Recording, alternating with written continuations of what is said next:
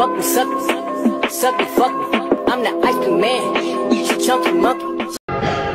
Something's changed in you, Connor. Each time you died, you'd come back just a little colder.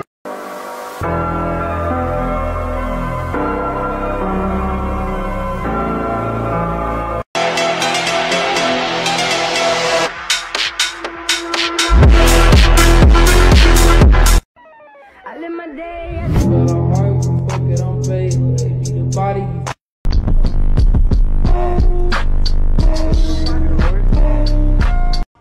That hurt, you know?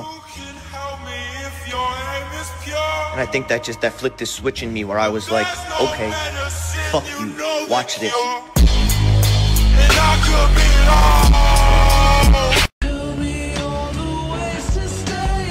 Don't worry about the people that God has removed from your life. He saw things you didn't see. He heard conversations you couldn't hear. And he made moves you wouldn't make.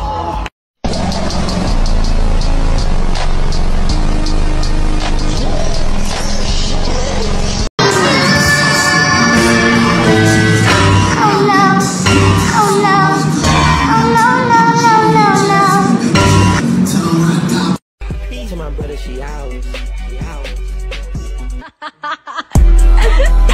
If you go to the gym and you work out and you come back and you look in the mirror, you will see nothing.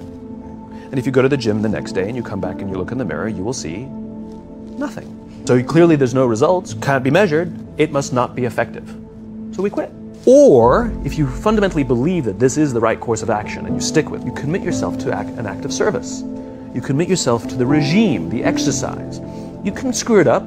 You can eat chocolate cake one day. You can skip a day or two. But if you stick with it consistently, you'll start getting into shape. Going to the gym for 9 hours does not get you into shape. Working out every day for 20 minutes gets you into shape. It's not about the events. It's not about intensity. It's about consistency.